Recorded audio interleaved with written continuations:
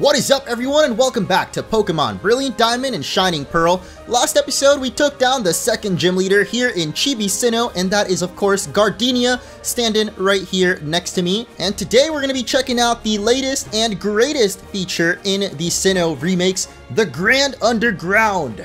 I've been so excited to check this place out, because there's so many Pokemon that you couldn't catch in the original games down here, and there might just be some that I want to add onto my team. But first things first, we gotta actually access the underground, and you can do that right here in Eterna at the Underground Man's house.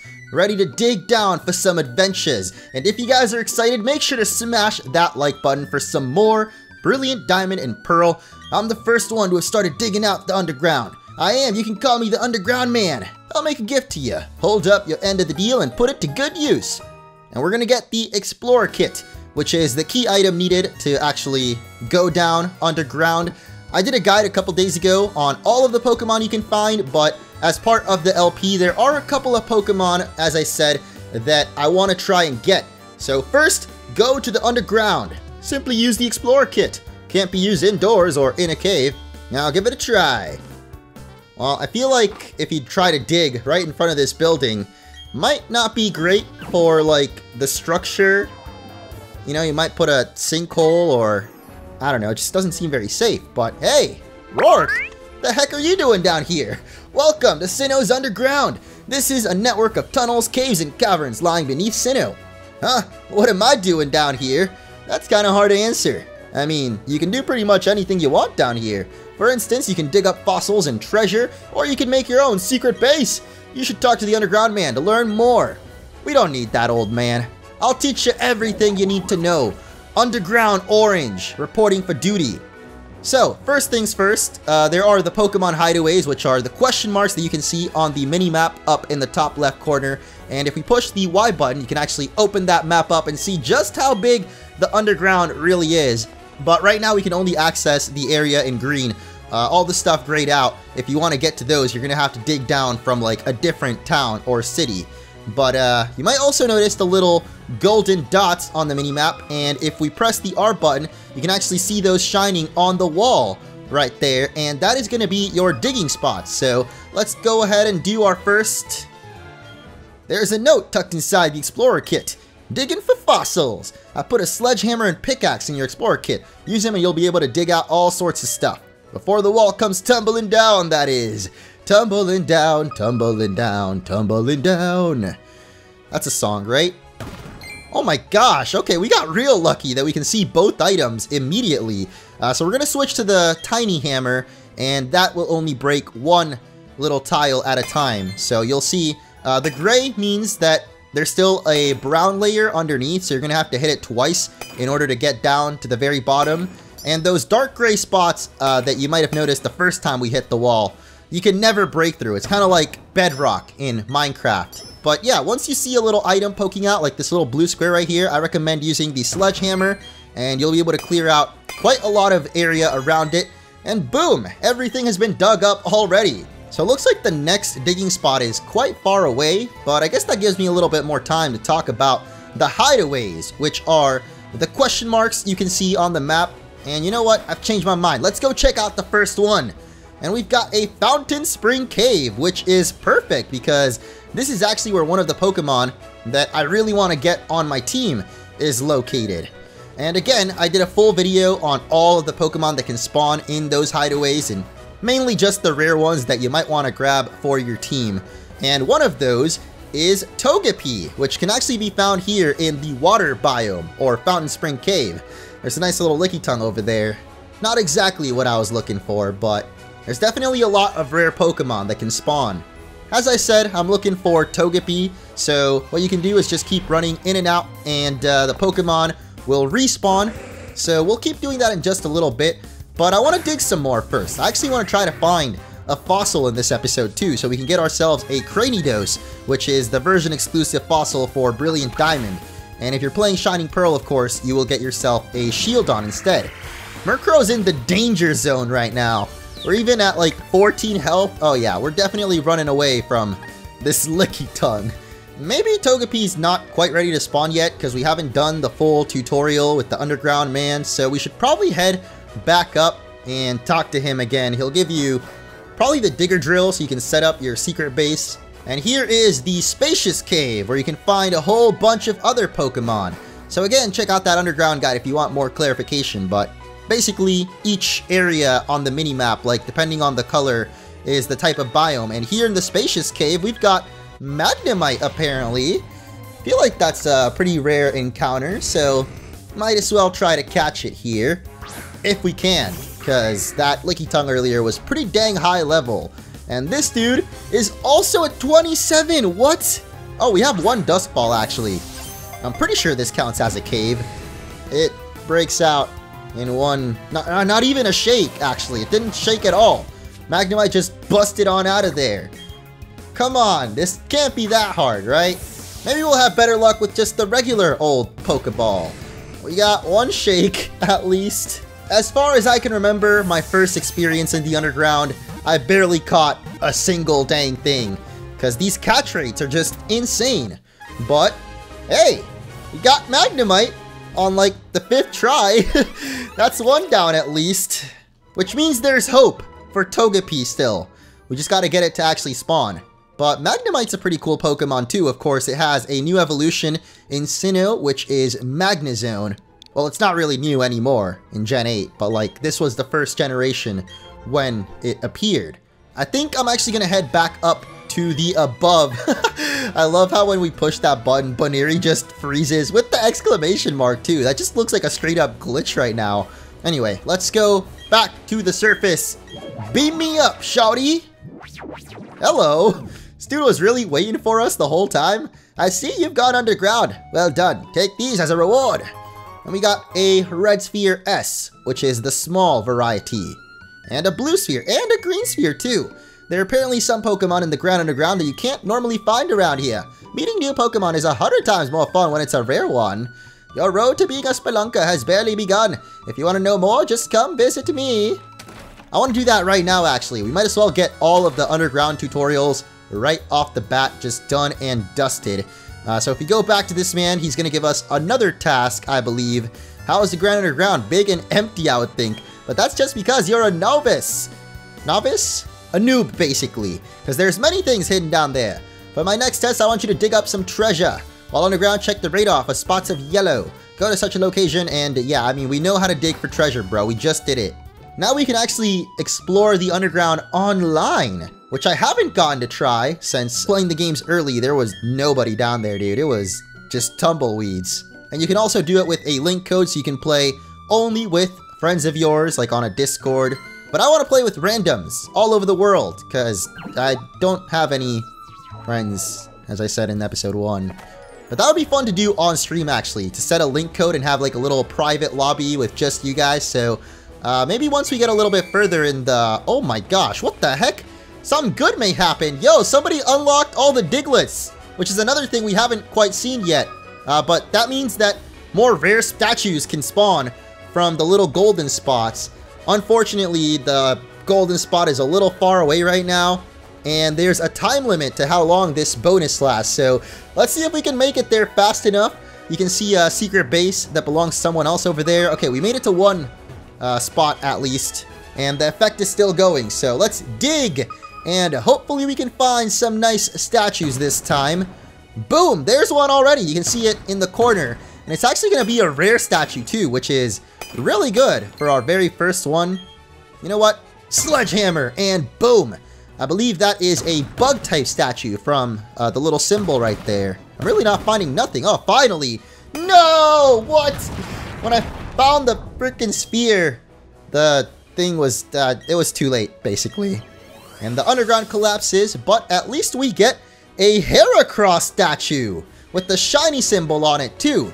So those jade statues, or shiny statues, whatever you want to call them, I call them jade because that's kind of like the color that they're giving, will actually increase the spawns by just a little bit more when you place those in your secret base. So because it's a Heracross, that means that more bug Pokemon could potentially spawn in the hideaways. But you actually have to place it in your secret base first, which we haven't even set up our secret base yet, so, you know, we'll have to wait for that. But let's do another dig. Take advantage of the fact that there's still 40 Digletts up and running. Oh, I just realized there was another statue poking out. But we did get another gorgeous stone box, which means we're going to get another shiny statue of Mawile, which I believe will count for steel and fairy type Pokemon.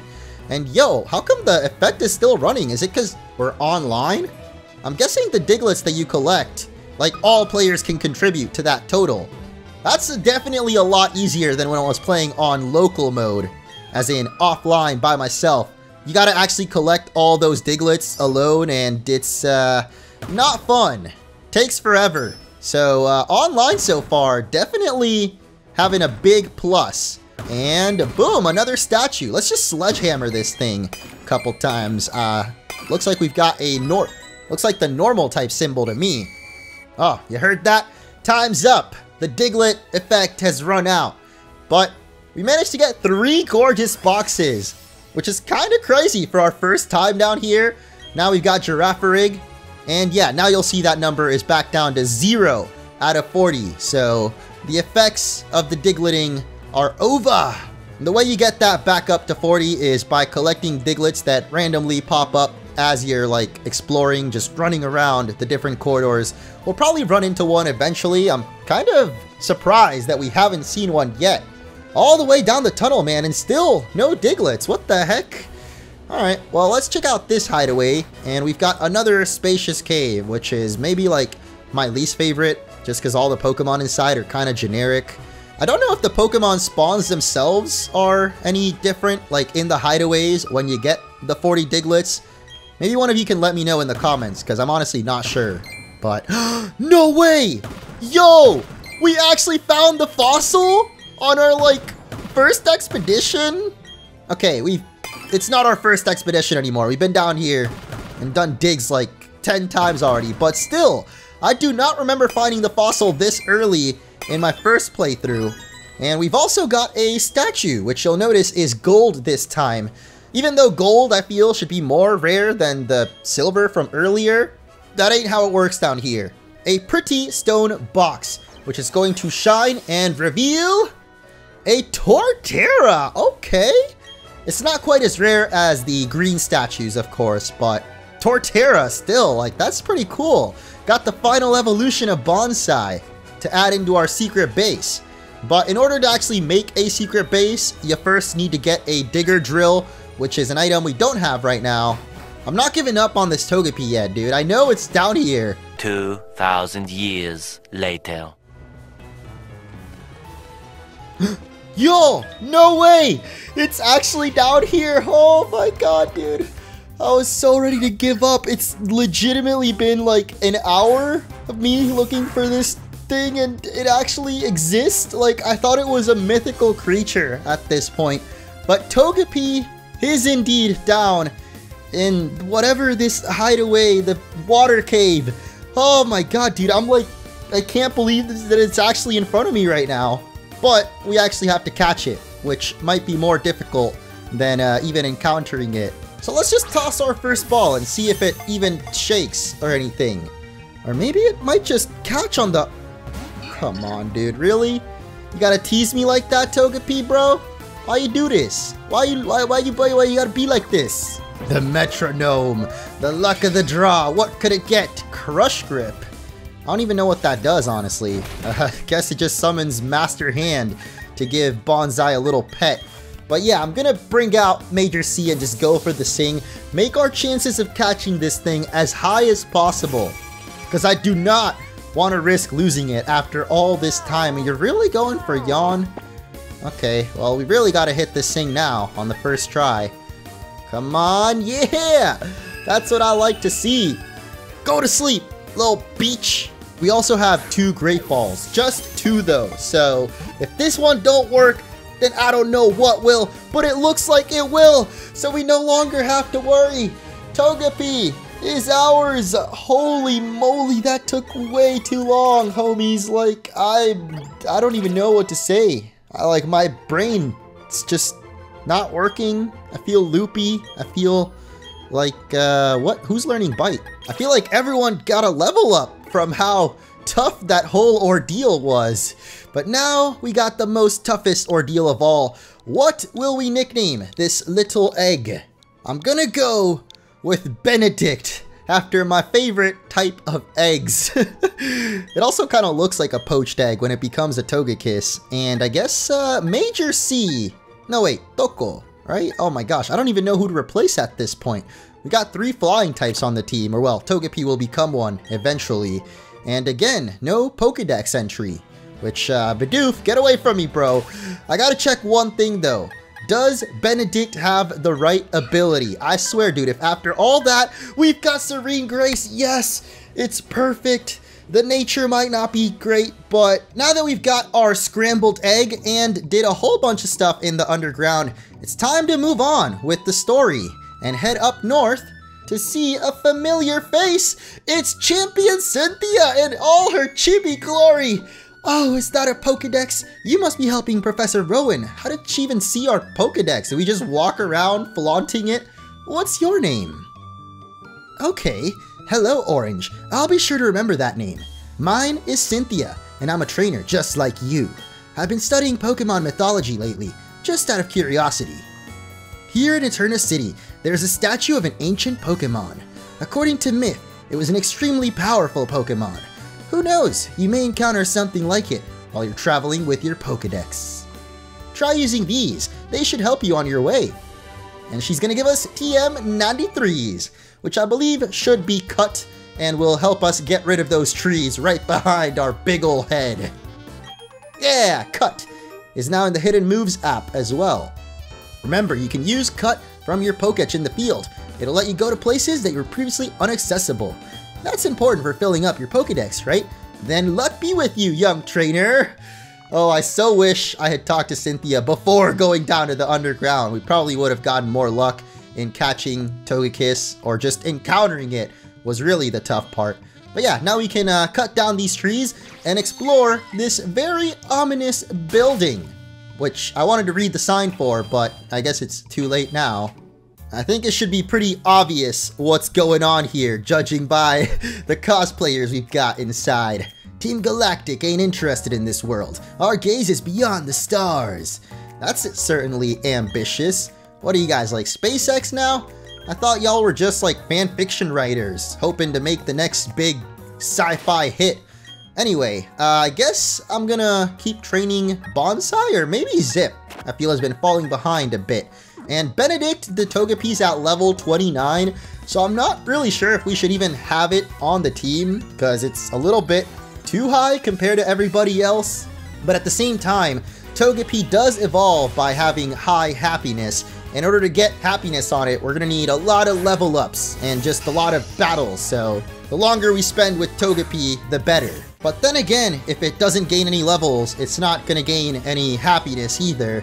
And these grunts are not exactly giving us the most experience, so maybe Benedict is a little bit too early to have on the team just yet.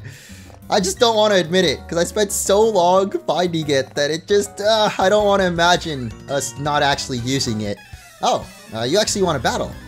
Okay, I thought y'all were just browsing Reddit or something. Maybe checking out the latest upload from El Muncho. I joke, but it was actually confirmed that YouTube exists in the world of Pokemon Sword and Shield, or at least some kind of variant of YouTube, like a video sharing website, and oh my gosh, we got another Redditor ready to battle! Now if these grunts actually had any kind of interesting Pokemon, I would actually show the battles off, but all they've got so far are Wurmples and Cascoons and, you know, those kind of weak-ass Pokies, so we're definitely skipping over most of these. Conducting research on new forms of energy. Want to harness the power of Pokemon. I feel like a couple of Pokemon I can think of would have pretty much unlimited energy.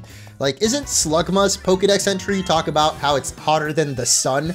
You can just stuff that in a battery or use it as a battery and power pretty much a whole house. I mean, more than a house, you can power a whole planet if it has the energy of the sun. Which reminds me of this super cute animation I saw on the Poketoons YouTube channel, where there's like a little house and a Slugma powers it all. It's like the source of energy for the chimney. And actually, like, the whole house basically is heated by the little Slugma. It's really cute. You guys should definitely check it out. If you haven't, I will link it in the description if I can remember, because it might not be too easy to find since it's only in Japanese. But there's at least subtitles, which is nice of them. I don't think they've released it in English, at least as far as I know, but finally we got someone switching things up a little bit here with a Kadabra Mr. Scientist, the real backbone of Team Galactic, and of any Pokemon evil team really. I feel that without the scientist, they wouldn't be able to get much accomplished. You could say that about a lot of things, but like, realistically, it's not like the grunts are helping at all. You need the manpower, I suppose, but seriously, like without the scientist, what would any evil Pokemon team do? They're the real MVPs of the operation. Team Rocket would have never had Mewtwo. Team Galactic here wouldn't be able to do anything, really. Like, even the admins, what the heck is this girl doing? Might be able to open up a hair salon, I suppose. What is going on here, though? Just don't mind if I come in between you guys. What is it with Team Galactic? Why did they take our Pokemon? What are they trying to accomplish? Oh, that's it? Why the camera angle change if you're not gonna say anything? This is the real person we need to talk to here. Eh? Did you want something? How silly of me to even ask. You want to free the Pokemon? Yeah, like that's gonna happen. Wow. Person of short words, or few words. Not much of a talker, I suppose. We've got Commander Jupiter. And dang, dude, she got the Shigo outfit going on. I like it. With the leg exposed, I feel it's a little risky for Pokemon. I would not have been surprised if they actually switched up her design for the remakes, but considering these are more faithful, you know, all the characters kind of kept their traditional look. A little bit sad, honestly. I loved seeing how they remade Maxie and Archie back in Omega Ruby Alpha Sapphire. They had like a totally different fit and even kind of more of a theme, or like they embraced their whole theme more. How insolent! Take a bite of this, child! I could literally take a bite of it, considering we have the move Bite, but Skuntank is a Dark type, so Bite wouldn't really do all that much, but neither is Spark, really. You've got Flamethrower, which is pretty interesting. I might have, or could have gone for a Charge, and then maybe Spark would have just one-shot it, but I never like using Charge. Now I'm kind of regretting it though, because you got a Citrus Berry. And maybe Spark with the Charge would have one-shot it, since Charge, I think, powers up the next electric move that you use. And now Zip is actually in a little bit of risk of dying, so maybe I should switch things up here and bring out Vega instead. Again, missed out on an opportunity to use Pluck on it, because it definitely had that berry, and so did Commander Mars's Purr Ugly. So wait, if Jupiter has Skuntank, and Mars had Purr Ugly, what the heck is Saturn? That's the last guy, right? What is his Pokemon?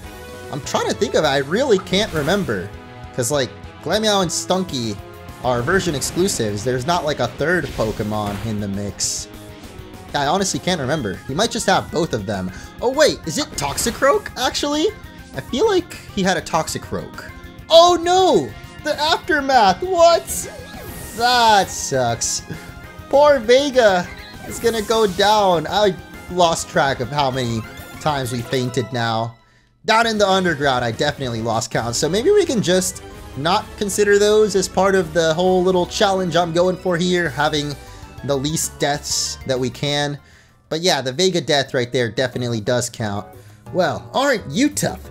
It's okay though. Our official Pokemon statue investigation is finished, and Mars has collected energy from the Windworks. We're pretty much finished here. I'll let you in on one little secret.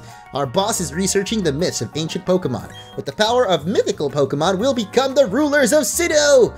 I suggest you keep out of Team Galactic's affairs from now on. This is your last warning. Ooh, how threatening. I got my Clefairy back and it's all thanks to you! They said Clefairy came from space. Hand it over. Their logic baffles me still. It's like they're from space. Anyway, they're gone now. Thank you very much. I can't thank you enough, but cruise by my cycle shop, okay? Oh, so that's who that man was.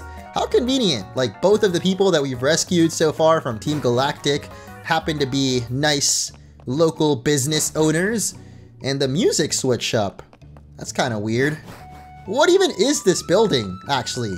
Like, what do they use this for when Team Galactic isn't here? Is Team Galactic a legitimate space company, like NASA or something? I guess I'll read that sign in a little bit and check. But I'm pretty sure there's an item that's got to be somewhere around here. What the heck? Sure wish we had the item finder already. Maybe around this side? Oh yeah, there's a cut tree, so let's get rid of that. And I really hope it leads to something, because I feel like this is a lot of hassle for nothing. Boom! It's TM46 for Thief. I still feel like there would probably be a hidden item somewhere around here, but maybe I'm misremembering. Anyway, let's summon Bat Doof, or not, he just cuts him now.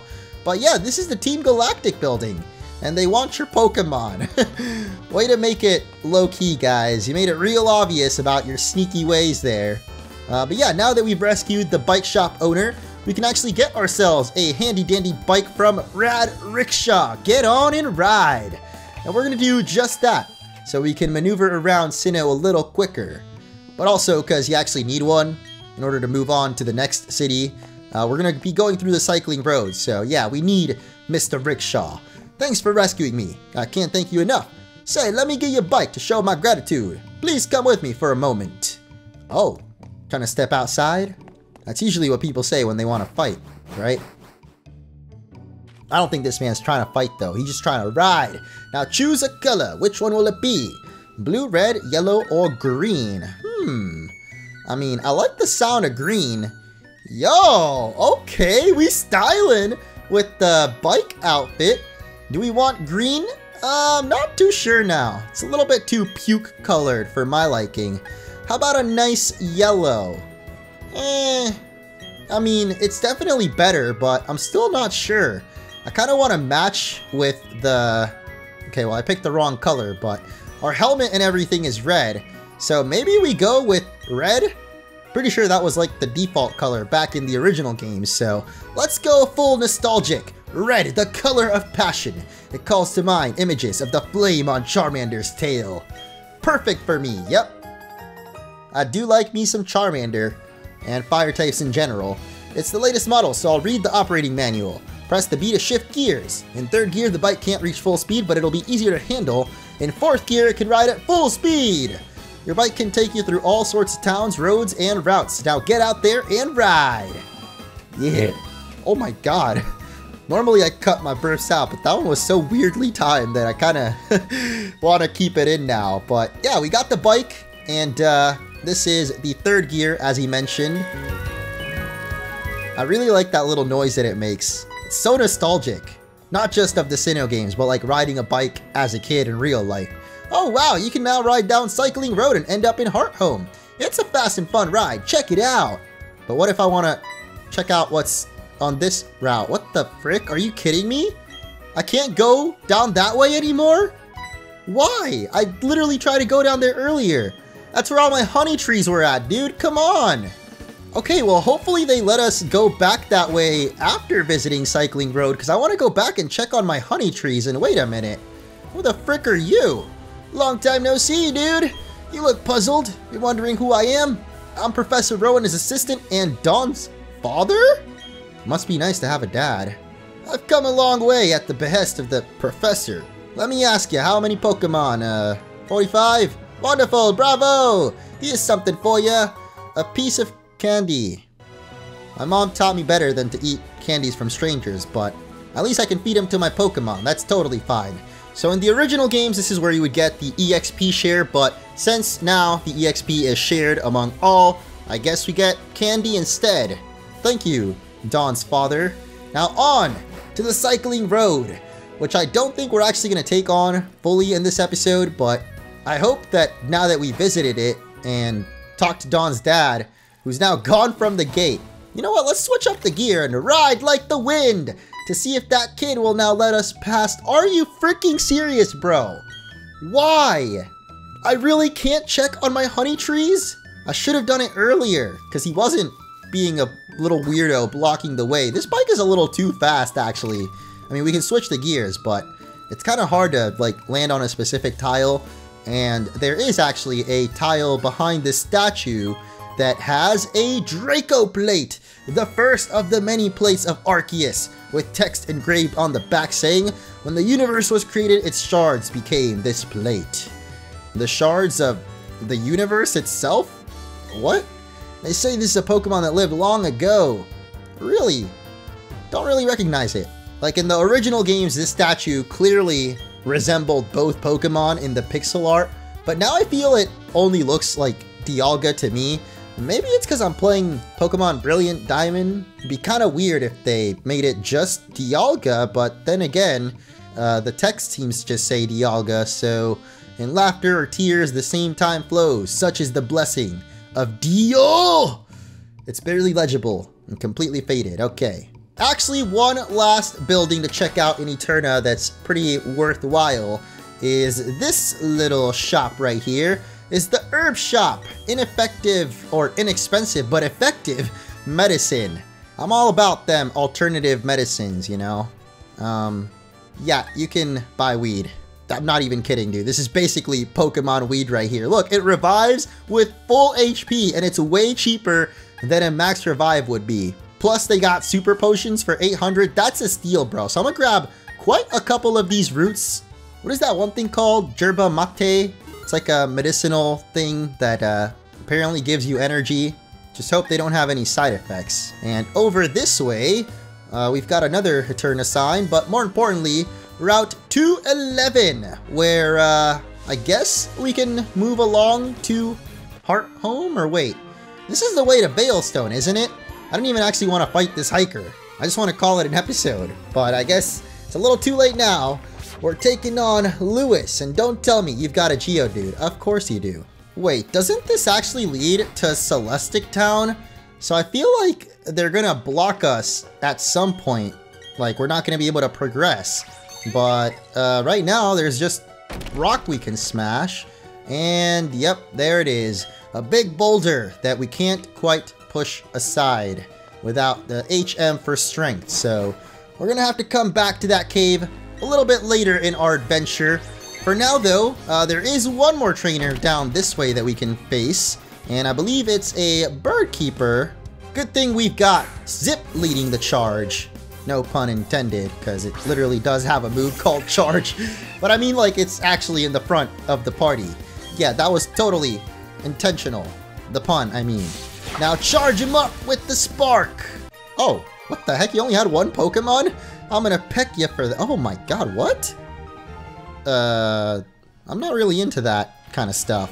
I mean, I'm all for trying new things, but, quit taunting me! Eh? Get it? Because, that's the TM that we just got there. And on this route, we can find a Meditite.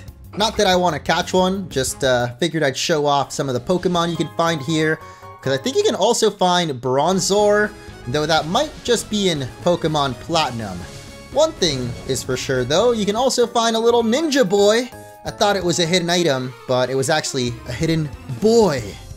You gotta pay the troll toll if you wanna get in the boy's soul. Had to emphasize soul there. I don't want you guys to get confused. Seems we just can't end off an episode without having some kind of innuendo. Although this one I can't claim as my own. That's a Danny DeVito original. Now let's finally move on to the cycling road, because this little turd won't let me go back to my honey trees.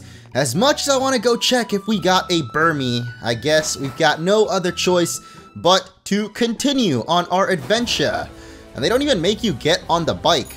Okay, I mean, obviously now we're on the bike, but usually if you don't get on it before going through that gate, whoa, okay, we're just zipping on through. On the cycling road, you automatically run all the way down, like without touching your controller.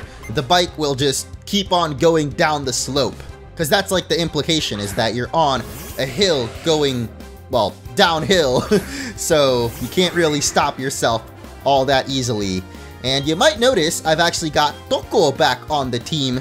So after Staravia unfortunately fainted back against the Galactic Commander, even though this isn't like an official Nuzlocke or anything, I don't know, I kind of feel like we're gonna do an unofficial Nuzlocke and try not to let any Pokemon die.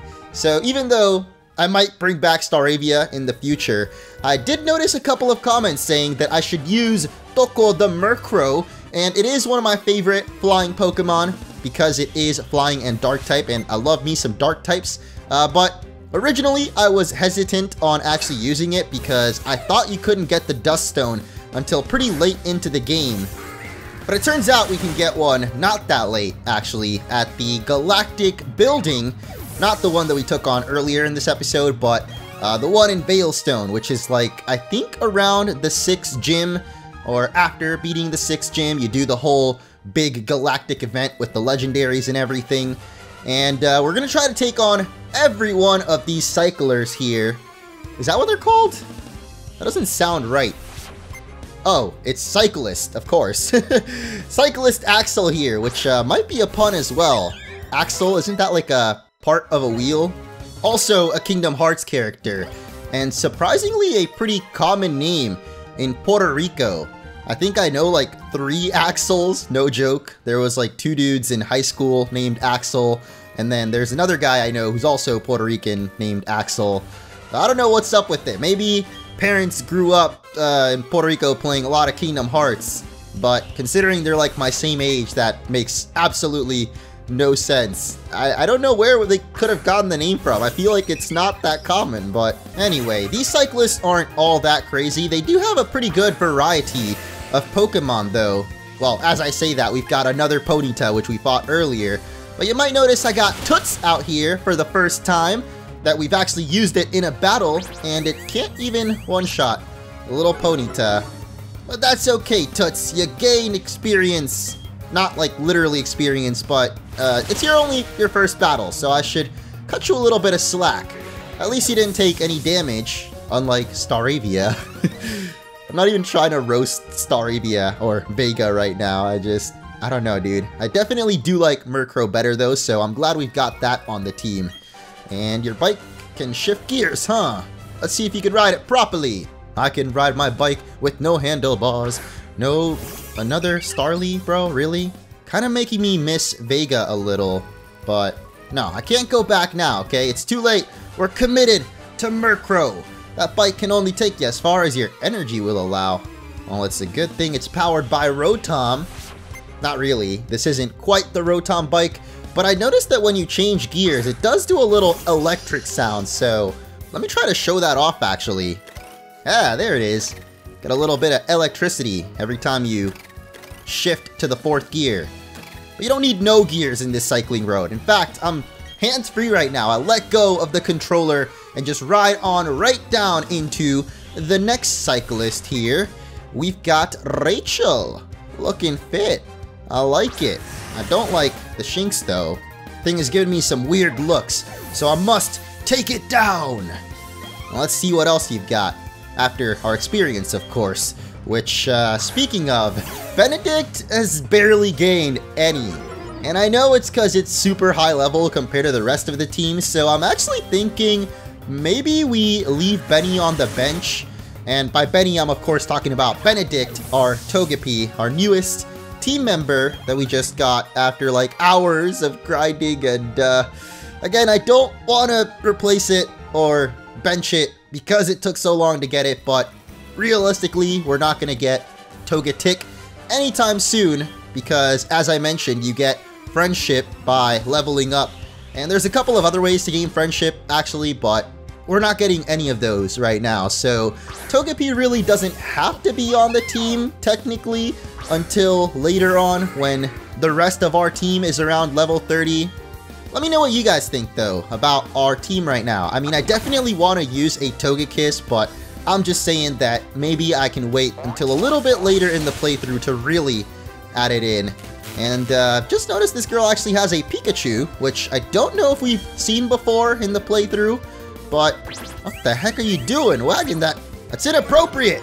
Oh my god, the Electro Ball! But somehow Murkrow just tanks it up. What the heck, Toko? Why are you so strong, my guy? I mean, despite how strong you are, I don't think we can really match up that well against this little Chew. So we're gonna swap you out, especially because of that paralysis. Made it real annoying.